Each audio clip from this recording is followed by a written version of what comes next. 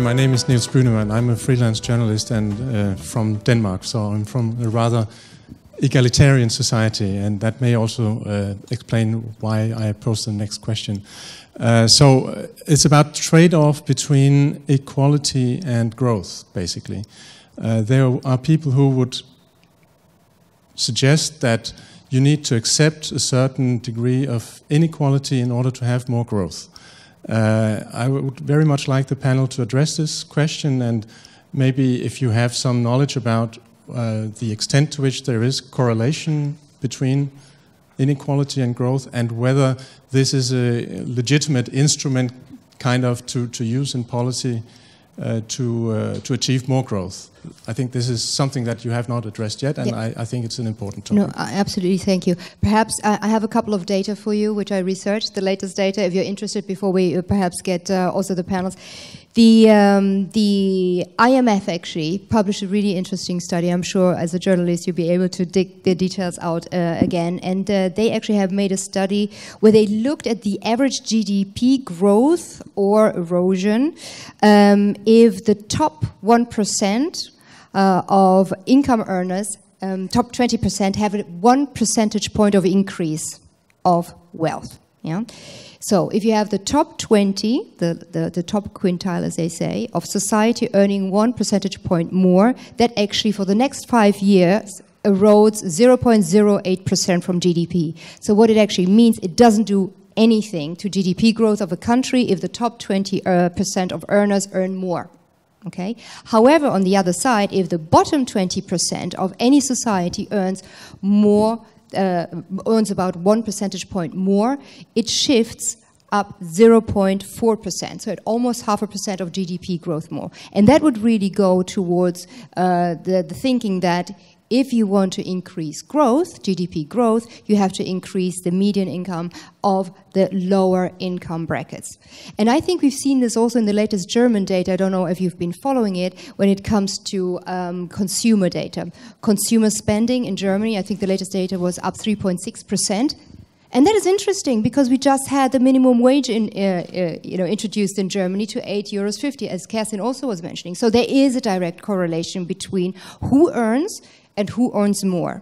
And there are other many studies where, the top guys, they have more money, but they spend less percentage of their money. However, if you give the lower income classes more money, then they tend to spend. I mean, they really go from, I've got €500 at the beginning of the month and I have €0 at the end of the month, and they're quite happily doing so. Yes.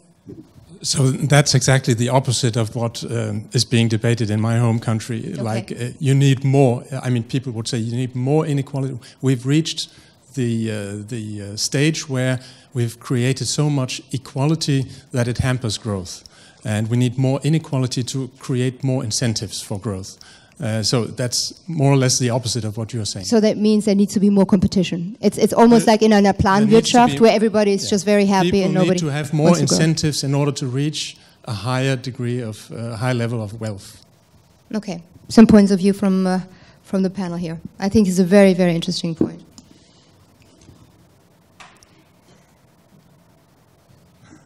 It's interesting. No. It is a debate which has been going on for 200 years, actually. So it is. So it's a huge debate. I actually want to simply say that, of course, people should not see equality and inequality like binary choices. It's not like 0-1. So both things could be true. It depends where you actually find yourself at a given point in time. Inequality, let's take the Gini coefficient. We measure 0 is when everybody has the same income, to 1 where theoretically one person has the entire income. So if you're a country which is at a pretty high level of Gini, the destructive elements contained in inequality might actually be so strong that they actually reduce your growth. So that could be transmission of privileges that we talked about, lack of equality of opportunity for poorer people. That could be control of the political process by the rich. So there could be many of these elements. Well, if you're on the other hand, and there are not that many countries like Denmark, but there are certain countries, and of course I come from a former socialist country, which was actually big issue was that lack of incentives because of sort of similar incomes.